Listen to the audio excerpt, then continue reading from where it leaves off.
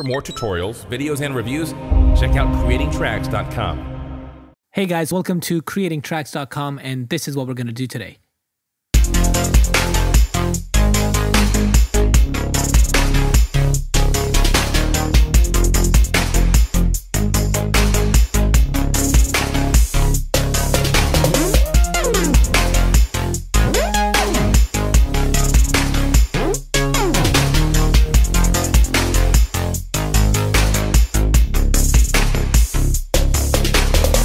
Okay, so let's dive into Serum, and in the Serum, I'm going to go to Menu and click on Initialize Preset.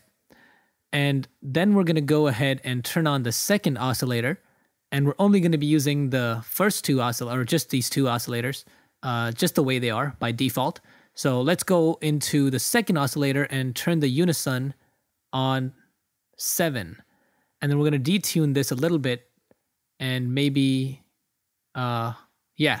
And then in the first oscillator, we're going to pitch this down by 2 octaves. And that's basically it for our oscillators. So let's go and turn on the sub oscillator and click on this direct out so that no effects are affecting it. Pitch this down by 2, and that's our sub. And then we can turn on the white noise, click on or grab a analog ARP white, and turn the level down, and we're going to use one of these, one of the envelopes down here to control the level. So let's go into the third envelope, or yeah, let's go shape our envelopes first. So the third envelope, and I'm going to click and drag on this top right point right here, and I'm going to click and drag this down to about the middle line, which is in the middle right here. And then click and drag this middle point a little higher, and maybe increase the release. And then we can grab that, put it on the level of our noise, click and drag this little blue icon and click and drag it down. So every time we play our sound, the white noise is going to also play by a little bit. And then we can go and shape our first envelope, which is our main sound, click and drag this down and pretty much do the same thing that we did with the third one. Click and drag that up, increase the release a bit, and that's our main sound. And then the second envelope will do the same thing, increase the release. And this one, I'm going to click and drag it to our filter cutoff. So in our filter, we're going to select we're going to turn that on, turn on the B oscillator as well. And I'm going to use the standard MG low 12, bring down or actually increase the drive a little bit. And then we can click and drag this second envelope to our cutoff, and then click and drag that down a little bit, tiny bit. So it's going to go from the minimum to the maximum value right there. And then this is basically what we have so far. So I'm going to copy these MIDI notes and check it out.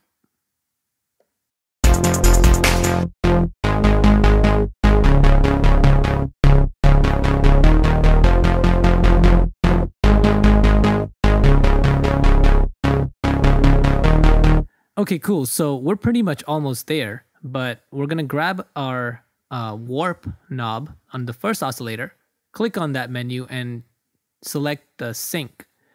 And this is what it does.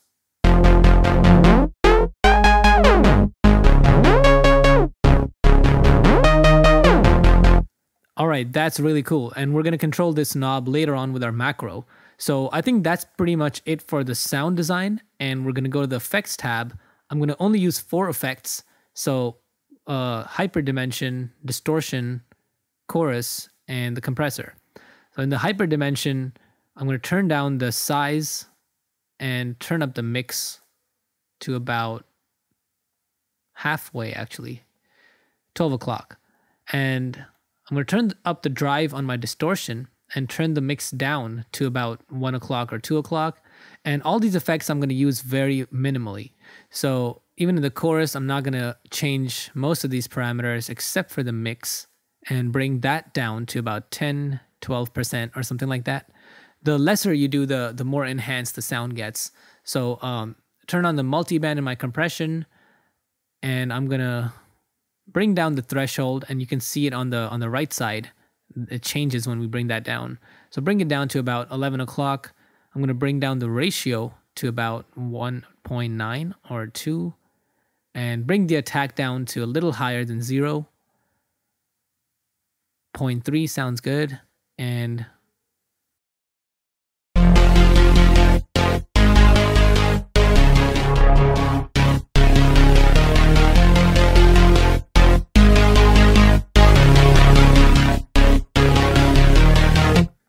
all right, cool. So here is everything together.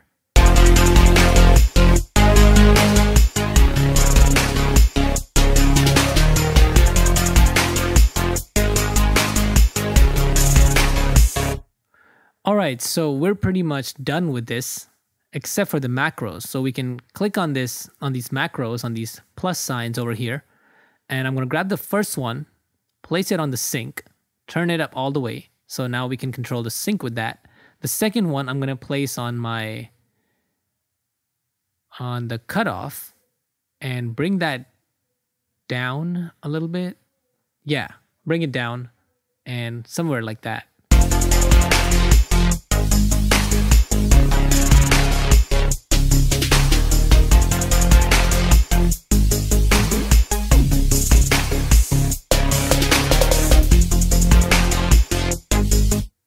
Alright guys, so there you have it. I hope you enjoyed this tutorial and definitely stay tuned for more. Until next week, peace!